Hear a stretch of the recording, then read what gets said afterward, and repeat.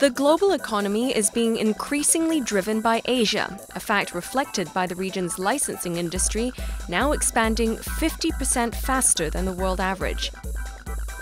Cashing in on that growth were major brand names at the 2016 Hong Kong International Licensing Show and the Asian Licensing Conference.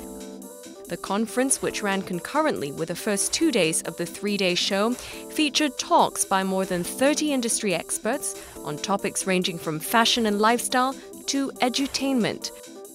Among them was Sesame Workshop. The non-profit behind children's TV show Sesame Street has been finding wider success on the Chinese mainland by working with key partners in broadcast and e-commerce. Kids today are engaging in content or watching shows or getting their sort of media and storytelling in multiple platforms. So we want to make sure that we're on all the platforms all the time. How do we create the kind of engaging educational content that we can sustain? Because as a nonprofit organization, we rely on a number of sources. We rely on licensing and funders to help us produce this great content. And from the managing director of Michelin Lifestyle, insight about the car tire company's journey to success by getting its name on everything from food and travel guides to shoes. By Michelin, we do believe that the licensing part is in fact a brand extension. The goal is to have some direct contacts with end consumer, with the Michelin brand, so that when this end consumer do need to change his tire, he will remind, oh, the brand Michelin is the best one because I had some positive experiences with the brand before. At the show, more than 340 exhibitors represented over 860 brands from all over the world.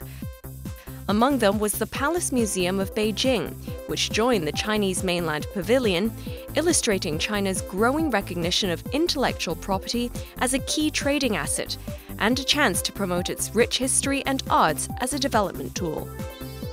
The Hong Kong Licensing Show is a good platform for us. We're familiar with Hong Kong, and our products here will be seen by not only those in Hong Kong, Macau, and other parts of Asia, but also by people in Europe. So we're very confident here. And for licensees, the show was a chance to set up potential new deals. The operator of Legoland and Sanrio Hello Kitty Town in Malaysia made connections at business matching sessions organized by the Hong Kong Trade Development Council. We're here basically looking at both established IPs, intellectual property, as well as emerging intellectual property. So we're looking at local, regional and global brands for future developments. I think Asia is following the trend in terms of what's happening in North America and what's been happening in Europe, etc. Very much at the moment on character licensing, but basically it's now moving to sports and fashion, lifestyle, and I think the next big area is corporate licensing. New opportunities to be explored further when the show and conference returns in 2017.